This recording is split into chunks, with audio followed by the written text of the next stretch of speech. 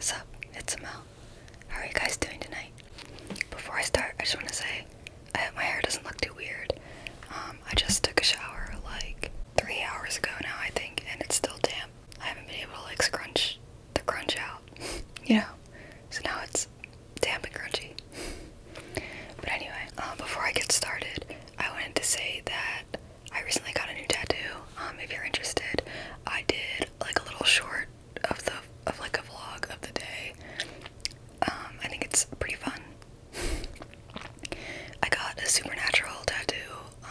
It's the symbol that like both the brothers have, you know, the anti-demonic possession sigil thingy, but it's in chrome. And I saw a Korean tattoo artist who was visiting, like doing a guest spot at the shop in New York City. There's a bandage on it right now, so it doesn't look that good, but if you want to see it, it's in that video, that short, and I'll link it either up there, or is it there, or if that doesn't work, I'll put it in the description. So if you wanted to see that, then please do check it out. Like I said, it is pretty funny. I got that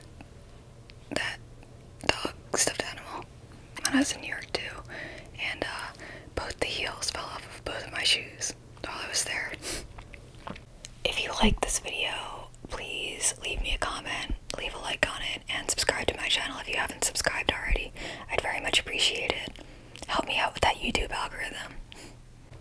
So, this video is going to be about Jack the Ripper.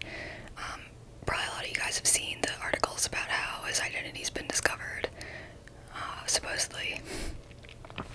So I'm going to basically be talking about that, and also about the other, like, surefire identifications that have happened recently as well, because this isn't the first time that his identity's definitely been proven by anyone.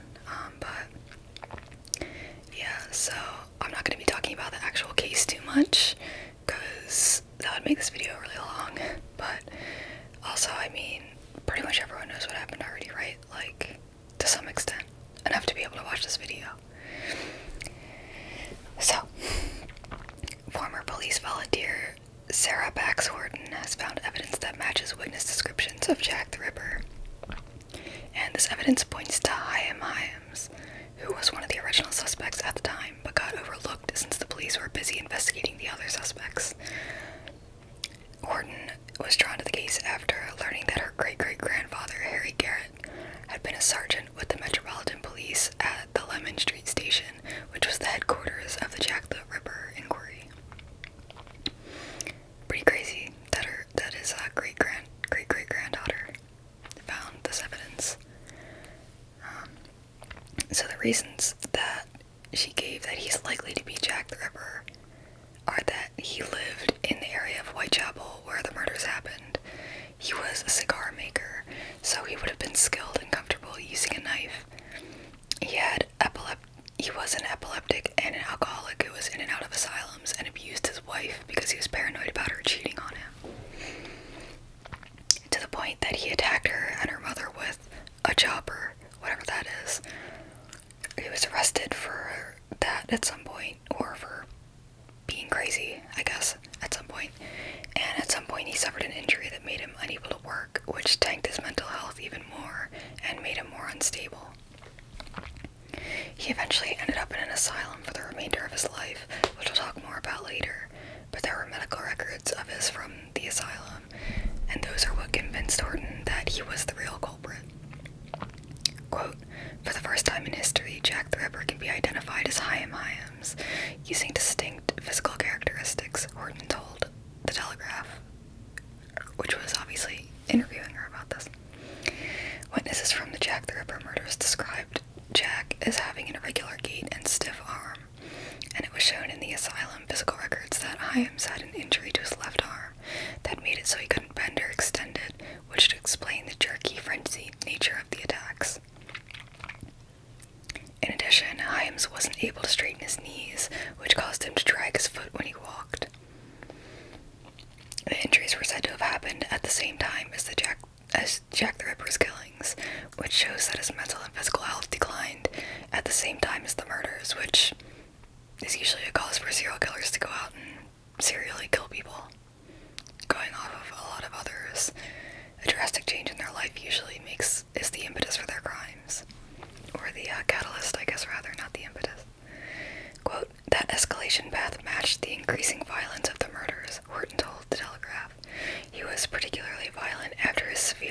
epileptic fits, which explains the periodicity of the murders. In the files, it said that the eyewitnesses said that he had a peculiar gait. He was weak at the knees and wasn't fully extending his legs. When he walked, he had a kind of shuffling gait, which was probably a side effect of some brain damage as a result of his epilepsy. The Jack the Ripper murders stopped in late 1888, and Hyams was arrested just 7 weeks after the Mary Kelly murder, with him being deemed a wandering lunatic by police, and the murders stopped after that. He was locked up in the Colney Hatch Lunatic Asylum in North London in 1889 until his death in 1913. So, now some more about his background. He was raised in Mitre Street, just off Mitre Square, where Catherine Eddowes was murdered. Catherine Eddowes' body was found immediately outside the back window of number 8 Mitre Street, a business run by Mr. Taylor in 1888, but which in 1861 had been operated as a cigar manufacturing business by Hyam Hyams' uncle, Louis Levy. According to Horton, Hyams had previously been on the list of potential killers, like I said, but he had quote, never before been fully explored as a Ripper suspect, because apparently he'd been misidentified. And she went on to say about that, quote, when I was trying to identify the correct Hyam Hyams, I found about 5. It took quite a lot of work to identify his correct biographical data. Who knew Hyam Hyams was such a common name? So he was born in Aldgate on February 8th, 1855, to Fanny and Solomon Hyams, who, according to the 1871 census, was also a cigar maker. By the 1881 census, Solomon Hyams was no longer part of the household, and Hyam Hyams, who was 26 at that time, was living at number 29 Mitre Street, Aldgate, with his mother, 3 brothers, Barney, George, and Morris, and 2 sisters named Clara and Jane's husband, John Abrahams. Hyams' occupation was listed as fruiterer, whatever that is. Sometime after 1881, Hyam Hyams married a woman named Rachel, and by 1888, the year of the Jack the Ripper murders, the couple had 2 children, a son named William and a newborn daughter named Kate. At about 6 a.m. on the morning of December 29th, 1888, Hyams was arrested by a member of the Metropolitan Police in Lemon Street, Whitechapel, and sent to the Whitechapel Workhouse Infirmary. His condition was diagnosed as delirium tremens, which is a disordered state of mind usually accompanied by hallucinations and terrifying delusions brought on by severe alcoholism. At that time, his address was listed as 217 Jubilee Street, Mile End. Hyams was discharged after 13 days on January 11th, 1889, but he was readmitted to the Whitechapel Workhouse Infirmary 3 months later on April 15th, 1889. He was admitted from 4 Belcourt Lane and listed as being married, 34 years old, and with his occupation listed as a general dealer, whatever that is. He was also listed as having a, quote, weak mind. He was transferred the same day to the Colney Hatch Lunatic Asylum and arrived, quote, under restraint and in a noisy condition. At Colney Hatch, he was described as, quote, violent and dangerous, especially to wife, injured mother's head with chopper when attacking his wife, epileptic and irritable after fits, addicted to drink. On August 30th, 1889, after 4.5 months, Hyams was discharged from Colney Hatch as being recovered, but only 10 days later, on the 9th of September, he was admitted to the City of London Lunatic Asylum at Stone, Kent, as a insane person, after attacking and stabbing his wife. Interestingly, he was described as being, quote, the terror of the City of London police. According to the case notes, Hyams' wife had stated that she had 4 miscarriages because of her husband's increasingly deranged behavior. He thought that she was cheating on him, like I said, I think, and that for the past 9 years he'd suffered from periodic epileptic attacks and was becoming progressively more violent. He was said to practice self-abuse, which apparently is just masturbating, and was previously addicted times he was kind, civil, and industrious, and most attentive to his personal appearance and grooming. 4 months later, on January 4th, 1890, Hyam Hyams was transferred back to the Colney Hatch Asylum as patient number 10,757. His case notes stated, quote, very frequent epileptic fits and then very violent and filthy, otherwise quiet but bitter against wife. Apparently these fits were cyclical, and Hyams would be well for about a month and then, quote, on off for a fortnight. I guess having seizures on and off. He was described as a, quote, crafty and dangerous maniac who, quote, destroys his bedding and paints his walls with filth, shouts the most obscene language, and practices self-abuse. His delusions about his wife cheating on him went on, and he suspected that the medical officers at the asylum were having affairs with her. He would sing and cry and, quote, hope that God would take him. At one point, he asked for a knife so that he could kill himself, but when he was able to get his hands on a piece of sharp steel, he used it instead to attack one of the medical personnel by cutting his neck, although not seriously. Throughout his time in the asylums, Hyams was described as being, quote, violent, threatening, noisy, and destructive, and was said to have attacked other patients and medical staff. I basically said that already, but it does go to show that he was a violent person. Whether he chose to be or not is another issue, but that certainly does lend itself to disemboweling people. Hyams appeared twice in the 1891 census, being listed as being an inmate of the Colney Hatch Asylum as HH 35 cigar maker insane, and also living at 40 New Street, Gravel Lane, Aldgate as Hyam Hyams 37 cabinet maker. As Hyams never again left Colney Hatch after being taken there in January 1890, it's likely that him being listed that way was wishful thinking on his wife's part, who probably dreamed that one day her husband would be cured and come back home. Hyam Hyams died in Colney Hatch Lunatic Asylum on the 22nd of March, 1913. Epilepsy and cardiovascular degeneration were listed as the causes of death. So, that's the evidence for Hyam Hyams being Jack the Ripper. The evidence against it is that there's no DNA evidence that can prove it, which I mean, obviously, but and Hyam Hyams didn't fit some of the descriptions given by Jack the Ripper witnesses. Some of them said that he was older, taller, and had a different accent, different hair color, etc. Though the majority of the descriptions did list a 30 to 40-year-old, and Hyam Hyams was 33 at the time, 5'7", and probably had an East End London accent, having grown up there. So, I was reading through the descriptions of some of the eyewitnesses, and honestly, like, maybe I just didn't read them right or whatever, but pretty much all of them were different. Like, there weren't that many descriptions that described the exact same person. So despite Horton's discovery making headlines like it's new over like the last week, which I guess is just from the physical descriptions of the way that he moved and everything in the asylum files about, him from when he was there. He's actually mentioned in books about Jack the Ripper from 1987, 1996, and 2004. So the idea of him being a suspect obviously isn't new, but yeah, it's new to me. So I do think that the evidence is pretty compelling, like with the way he walked and stuff. And, obviously his demeanor being epileptic and having a violent temperament after fits. Obviously being epileptic doesn't make you go out and disembowel people, but maybe if it's untreated, I don't know. I'm sure he wasn't having a good time.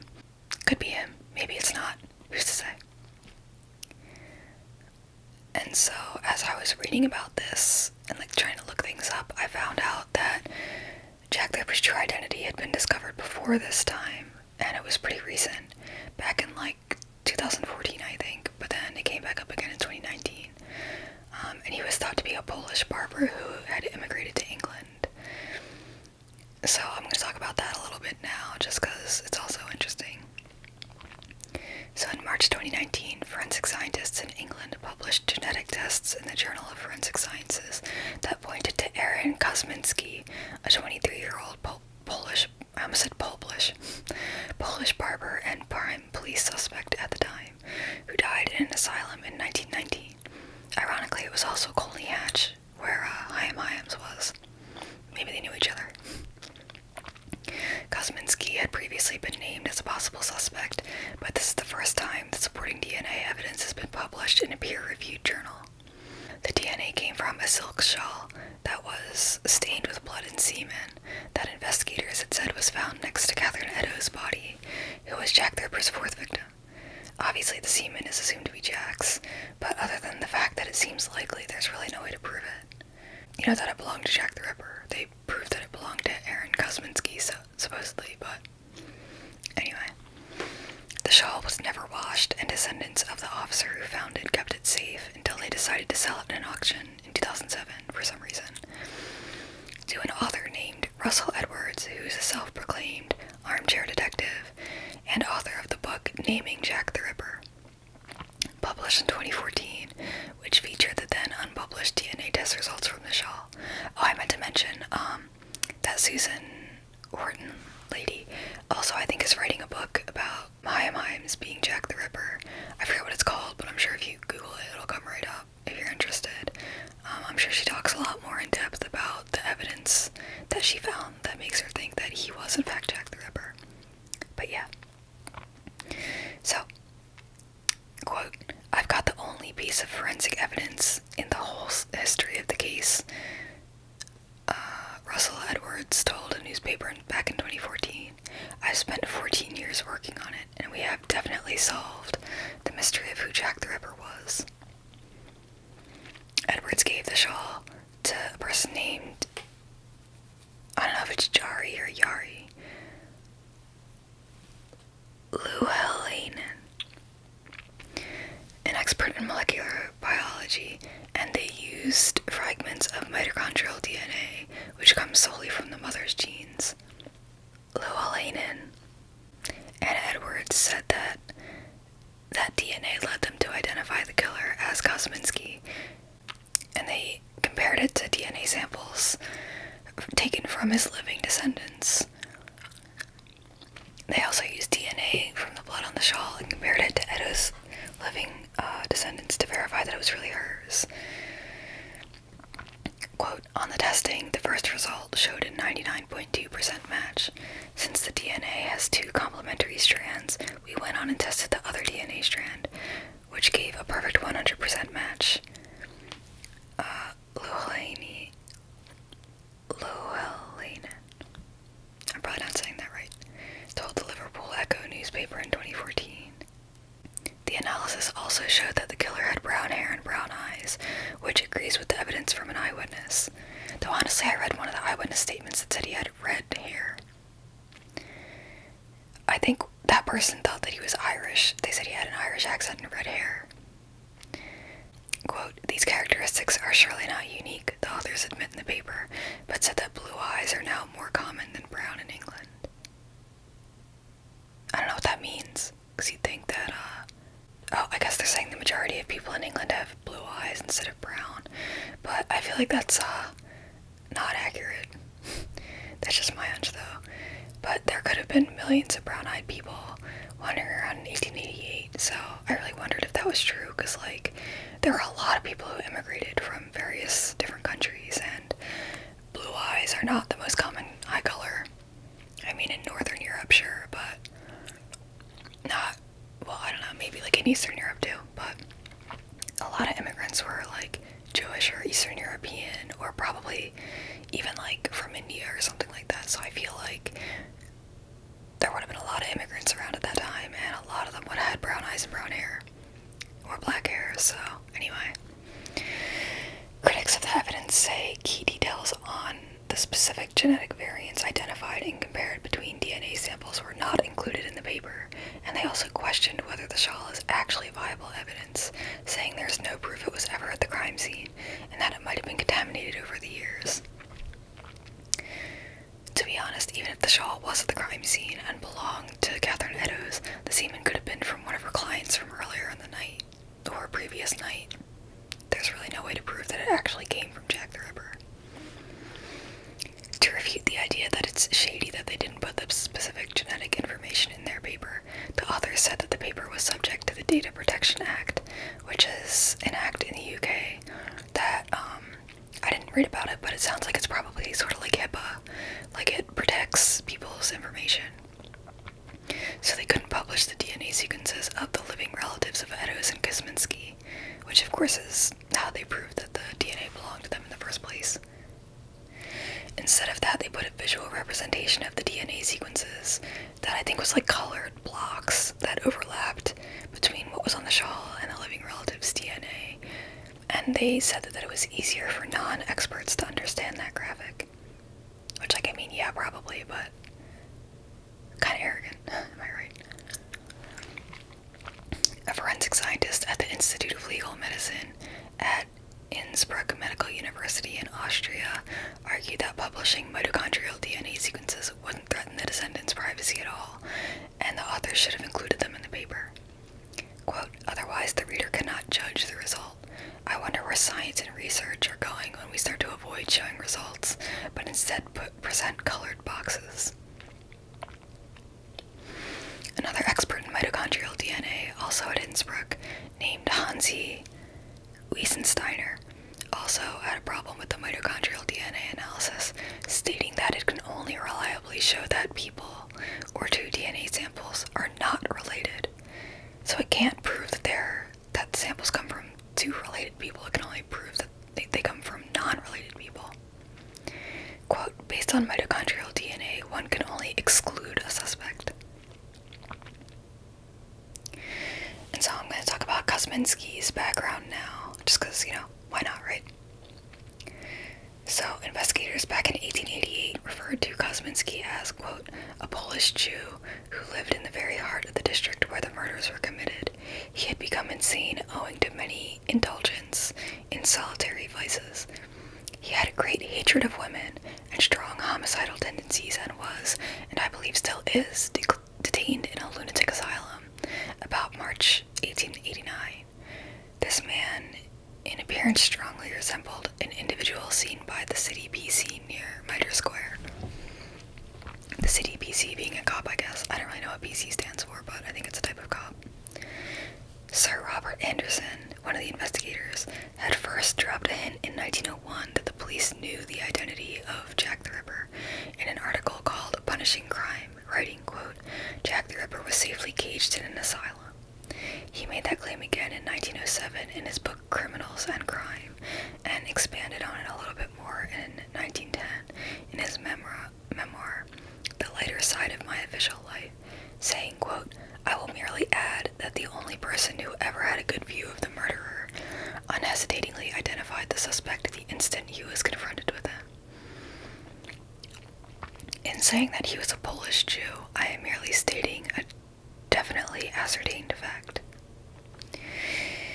In 1987, Chief Inspector Donald Swanson's personal copy of Anderson's book was made public, which included Swanson's handwritten notes in the margins and end paper.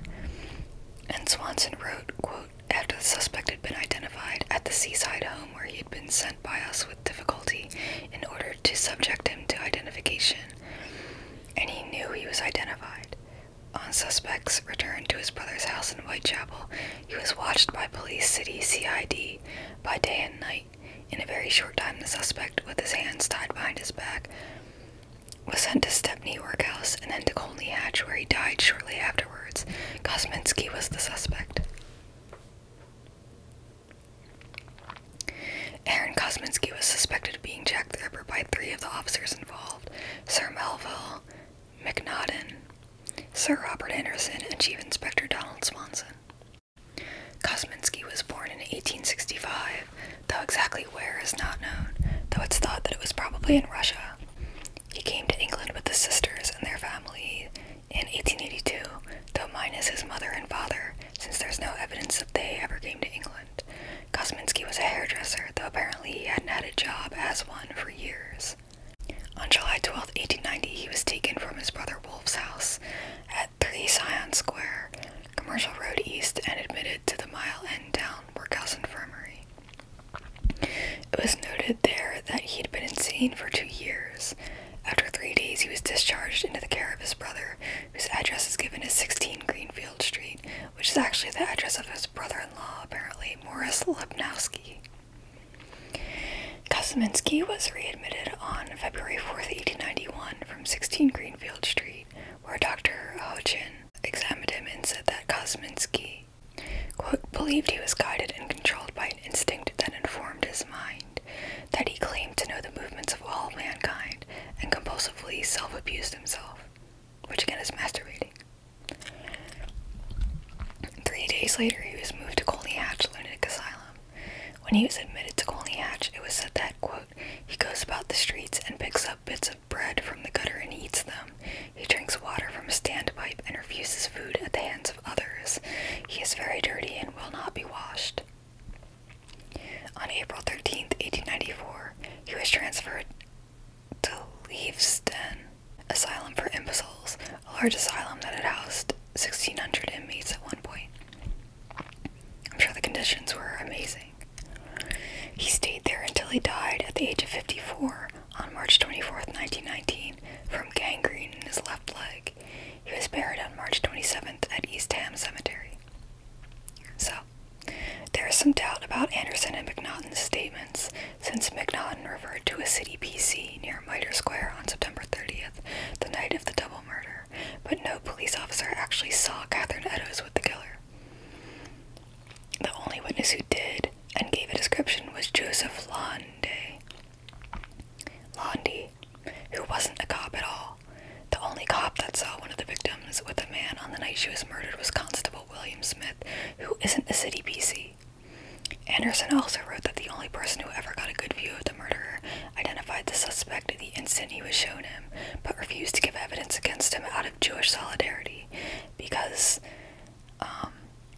that person was Jewish, but Constable Smith, who saw the suspect, was not Jewish.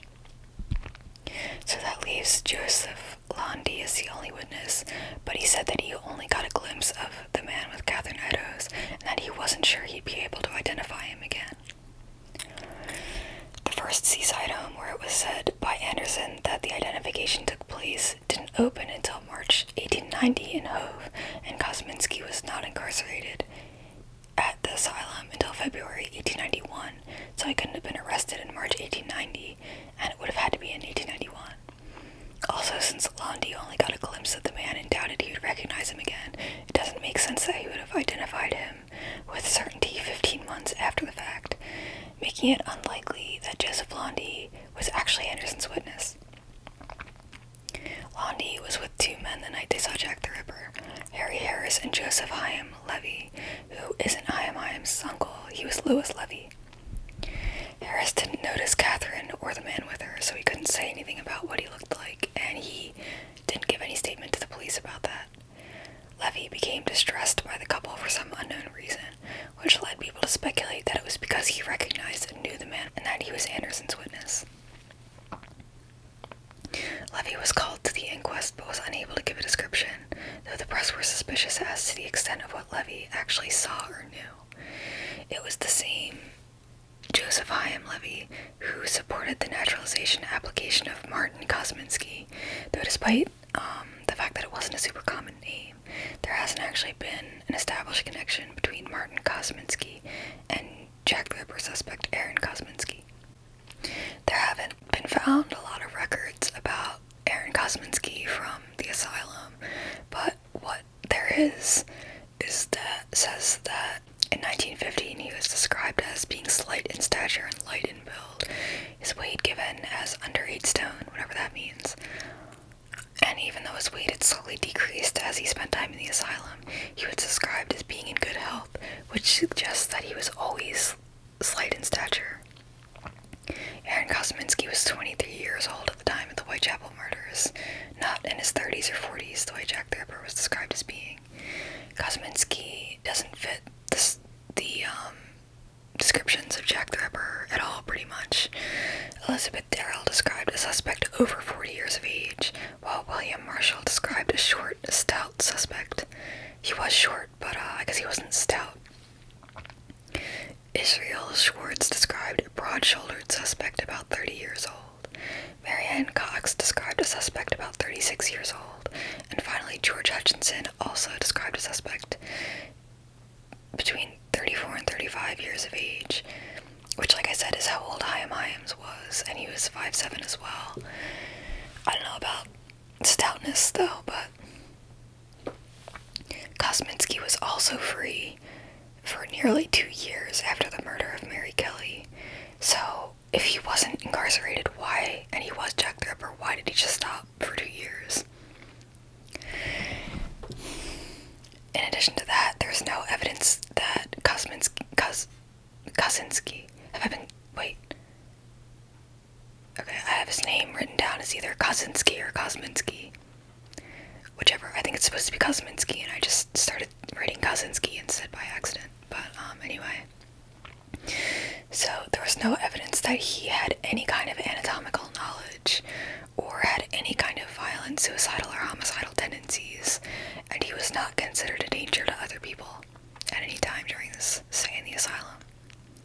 The Mile End Workhouse Infirmary declared that he had been insane for 2 years, and so the onset of his illness started before the Jack the Ripper murders commenced. And this whole thing with Aaron Kosminski wasn't even the first test that had happened with the aim to identify Jack the Ripper from DNA. Several years before that, U.S. crime author Patricia Cornwell asked other scientists to analyze any DNA in samples taken from the letters supposedly sent by Jack to the police. Based on that DNA analysis and other clues, she said the killer was the painter Walter Sickert, who was another suspect, though a lot of experts believe that those letters were fake.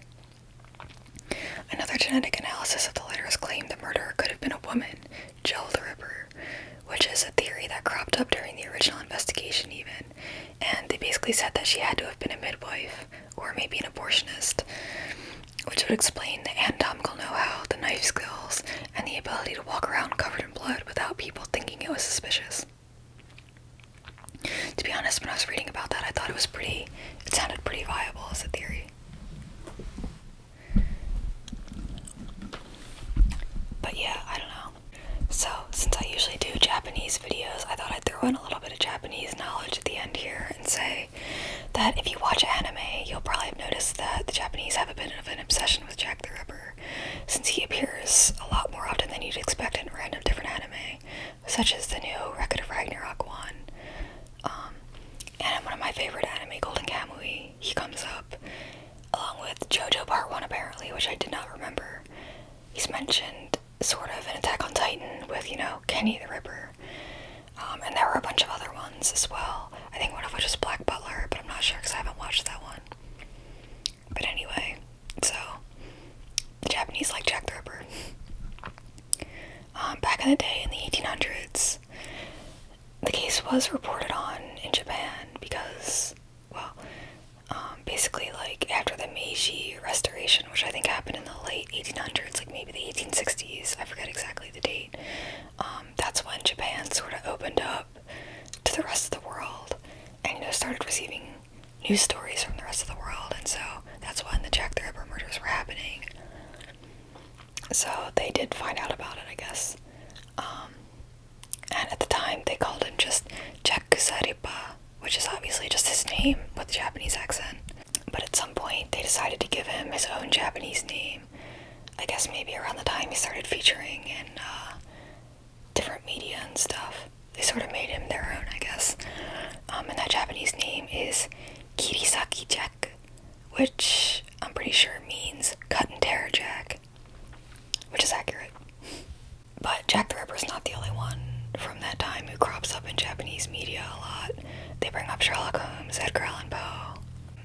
In the research that I was doing for this, I actually found an article in the New York Times that was headlined Japan's Jack the Ripper. And I'm gonna read it. So it's from Sunday, January 28th, 1894. Oh, it's a Japanese Jack the Ripper, not Japan's Jack the Ripper, but you get the idea either way. From the London Daily News, Japan has suffered from its Jack the Ripper. Fortunately, he has been captured, and his everyday name turns out to be Kobayashi Mitsuya. At his trial, it was stated that he went to Maebashi about the middle of last year, took up his abode in a cheap lodging house,